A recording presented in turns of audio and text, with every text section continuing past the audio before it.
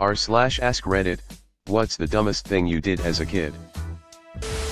It was a hot summer day and my family was all out together doing yard work. I was too young to really be much help, so I got sent inside to get water for everyone. I wanted the water to be really cold and refreshing for everyone, so I loaded up the glasses with both ice and water. But then my young scientific mind kicked in. I knew that the water got colder as the ice melted. I also knew from my prior scientific experimentation that microwaving ice would make it melt faster. So I put the glasses of ice water in the microwave. It would chill the water quicker. So that is what I did. It didn't work.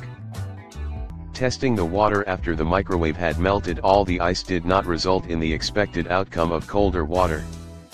So I added more ice and microwaved the again. And again. And again.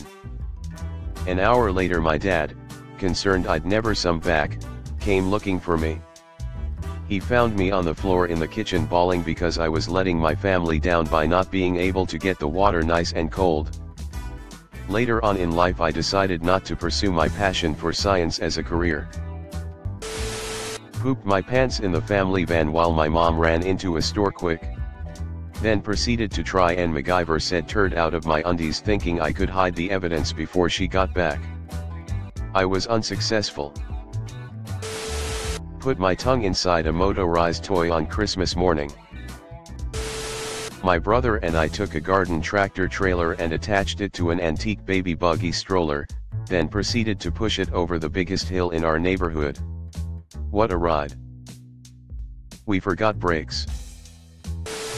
I was in first grade. There was a little girl who I fancied. We were playing cops and robbers. And eventually we're underneath of a table sitting Indian style. I saw her hands and the tips of her fingers were crooked from arthritis. I didn't understand this at the time. It looked as though the tips of her fingers were bent down. I said, "Why are your fingers bent down?" She said, "They're just that way." I said, "I can straighten them." And without much thought, I excitedly took her hand and proceeded to break her index finger. With a very quick tug, the finger was straight. She teared up but didn't cry.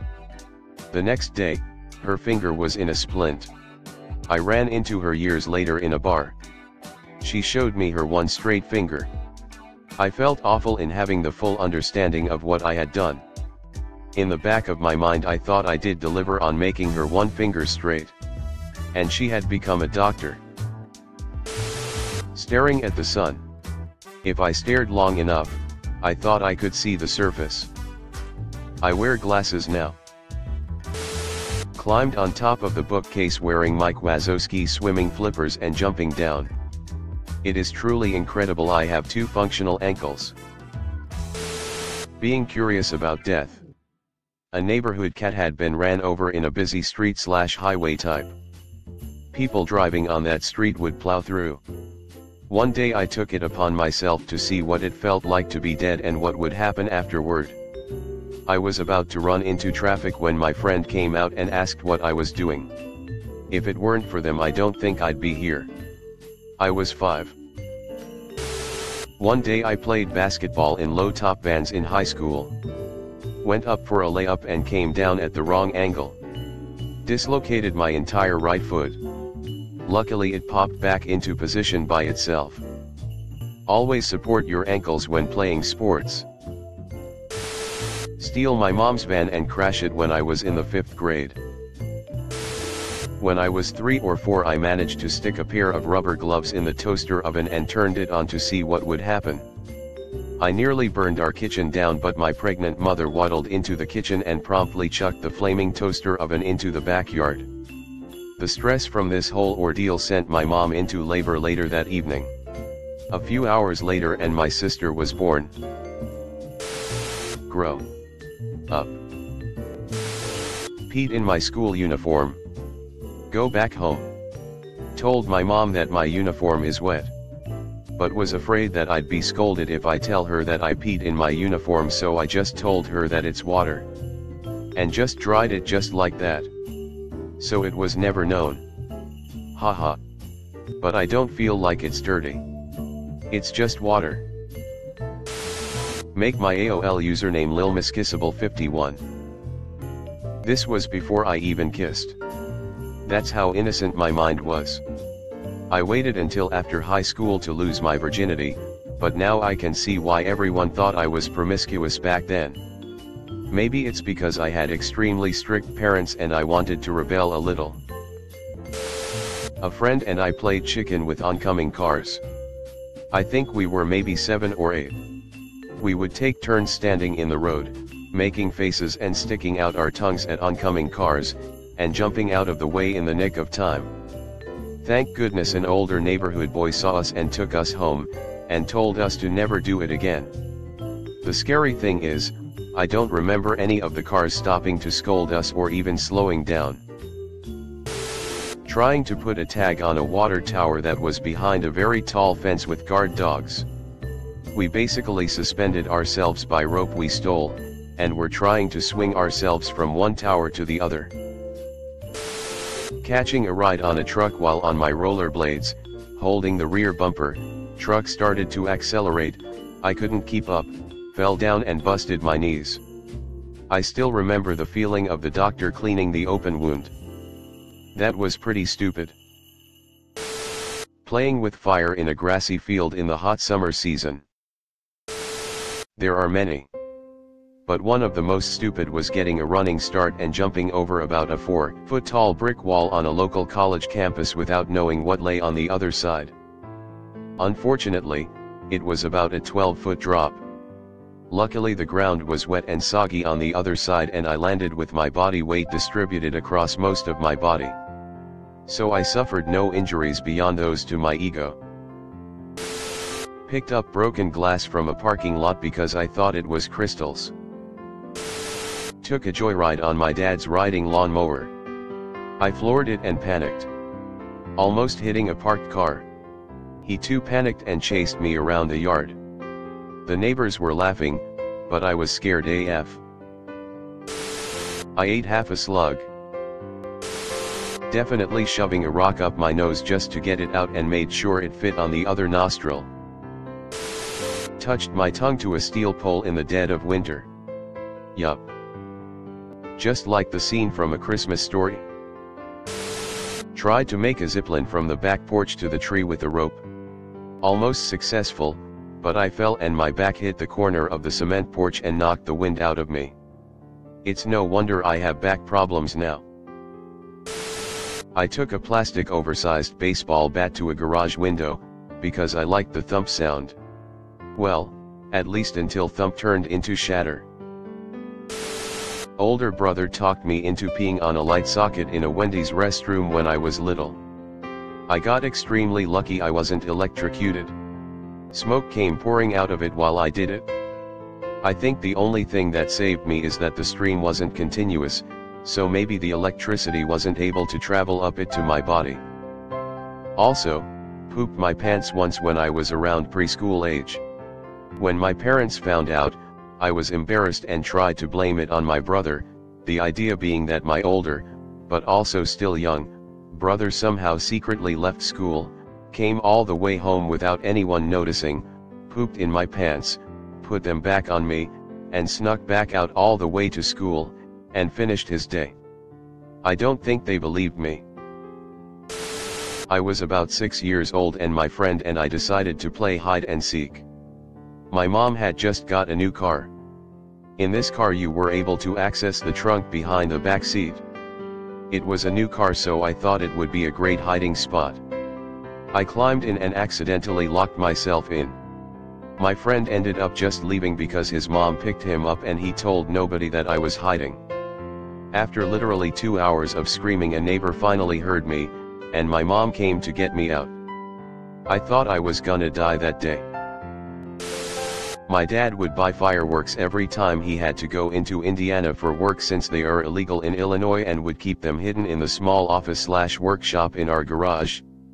Well, as kids do, I found them when I was poking around looking for a toy sword he took away from me and thought that lighting one sparkler would be fine. Well, I lit it and the handle part got really hot really quick, so I dropped it while still sparking right into the bag with all the other fireworks in it. Thankfully there were no huge ones, just things like bottle rockets and Roman candles and one or two of those 10-shot things. Well, they all got lit by the sparkler and I ran out of the garage in time to watch as they all started to go off. Somehow the garage didn't burn down and all that was really left from all the explosions was a scorched patch of concrete and a semi-melted stool leg. I tried to cover it up, but as soon as my parents got home they noticed the smell in the garage and the burn mark on the floor, and then the neighbor came over to tell them what they saw happen. It was a few years after that incident that we were allowed to get fireworks again. I pretended I was sick to stay home from school. I went to my father's workshop and picked the lock to his dangerous cabinet. It was filled with fireworks, chemicals, shells, mortar tubes, and mortar casings. I spent the next several hours making charges and blowing up old tree stumps way out in the woods. While I was out there, I found a wasp nest the size of a beach ball. I took the pool skimmer pole, wrapped duct tape over the end and stuck a lit charge to the tape. I lanced it into the nest and pulled so the charge would stay in the nest and I could run back with the pole.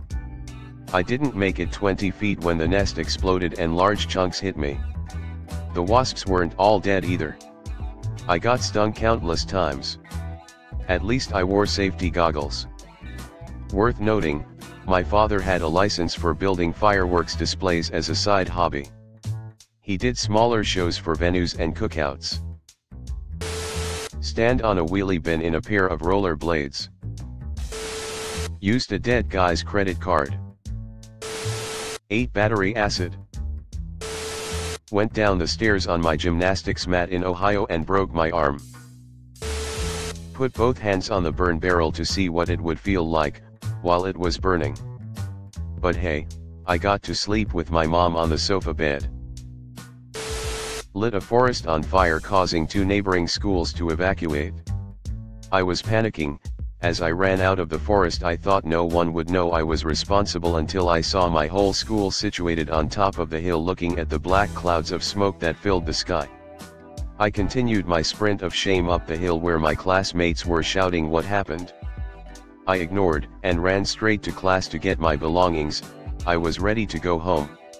Intercepted, I was confronted by the deputy head principal and was given 3 weeks community service. I will never forget when I had to apologize at the assembly of my former middle school, which had to evacuate during the fire.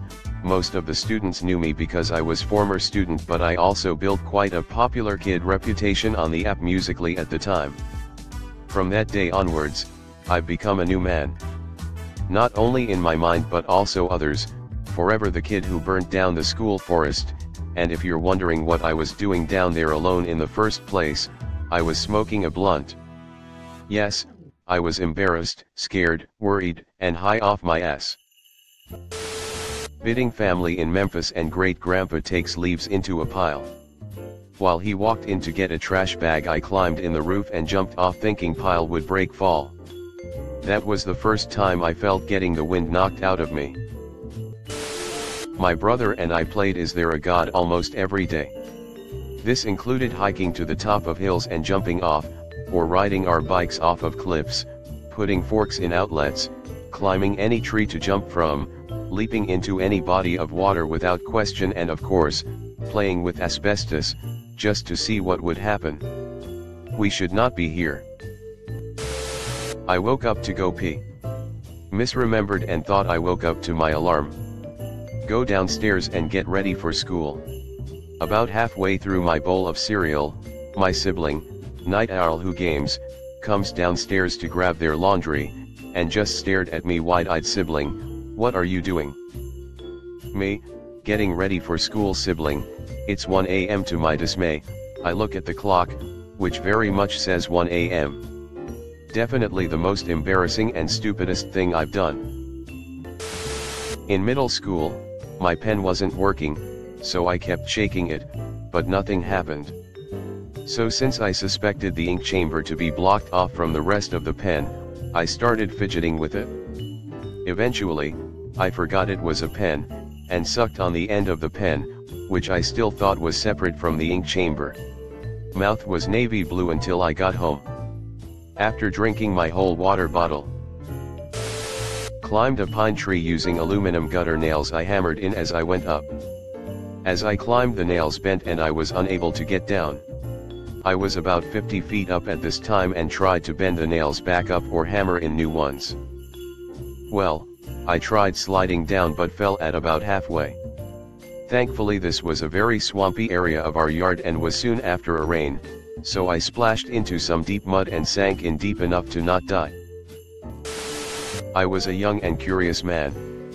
My sister started shaving her legs. I didn't have any pubic hair but I tested it out on my lip. For the rest of the day I had a cut that resembled Hitler's mustache. Thanks for watching. Leave a like if you have enjoyed this video and subscribe to never miss an upload.